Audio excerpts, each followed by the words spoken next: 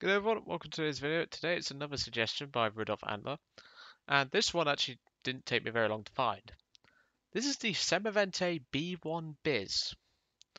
Now, personally, I see this as a premium, which we could potentially add to the Italian tree as a captured premium, because from what I've been able to find out, this was a captured premium, or this was a captured vehicle done by um, the actual, well, it was captured by the Germans and gifted to the Italians.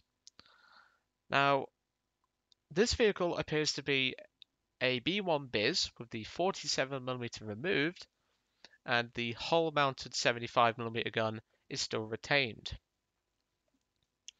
Now, obviously, the early French 75mm gun is perfectly adequate. I believe it got a buff to 60mm in a recent patch.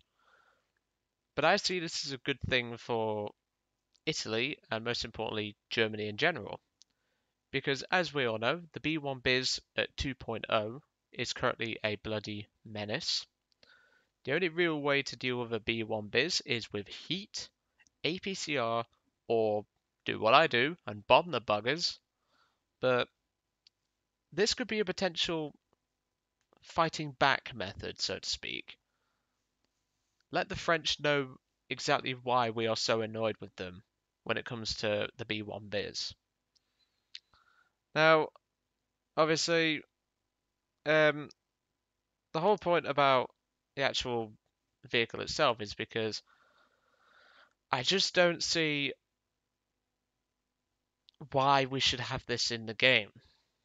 That's my only issue because yes, it will perform well against the various allied tanks, but I just I'm not all that keen on it. Don't get me wrong, I think the 75mm gun on this thing is perfectly adequate, but it's just the fact that this vehicle it's got a lot of weaknesses. So obviously the hull has been completely unchanged. It's a B1 Bis. It's got 60mm of armor in the front, 55 on the sides, 50 at the rear. Nothing's changed about that. It's just the 47 has been removed. Not certain why, but the Italians decided to make this a Semovente, so to speak. Now, if we scroll through, obviously we can see that this turretless B1 Bis is currently going under trials, according to this, in Italy in 1941. But it's a bit strange how, and obviously we have got historical pictures right here. I found this on Google, but I'm not really too sure about this thing, you know? I mean, I personally don't mind if it's added. I would love to see it added actually, because it would actually give the B1 Biz and the French tree a run for its money.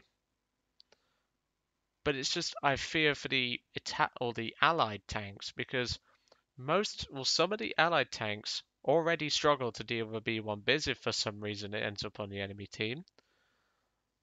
But I just, hmm. The Stuarts, or the early Stuarts, got a nerf. Um, the British guns would be able to still deal with this. However, most of the British tanks at low tier have no armor, except for the Valentine, which that's really the counterbalance to this premium. But this B1 Biz appears to be roughly about the same in terms of speed and things like that, and obviously crew capacity and all that.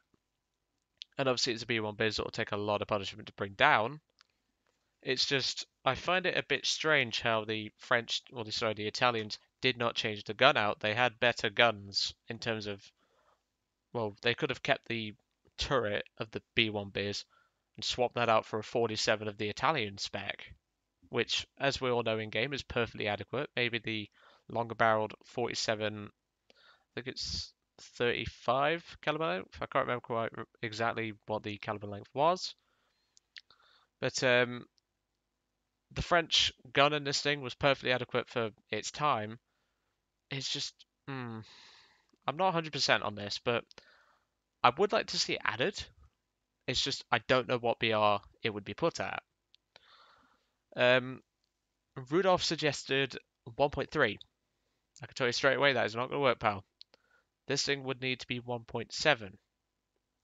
Now, why do I say that? Well, the gun itself can handle 90% of the threats that it would deal with, except for the British tanks, which the French already struggle with dealing with anyway, if they was to fight the British.